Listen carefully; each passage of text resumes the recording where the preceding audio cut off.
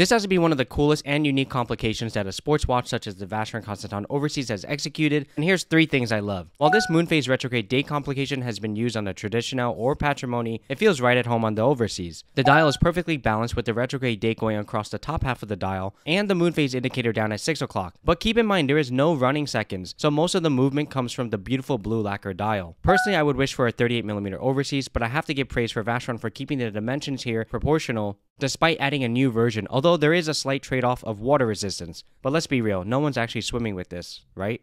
This is a boutique exclusive Vacheron Constantin Overseas that's new to Watches and Wonders 2023.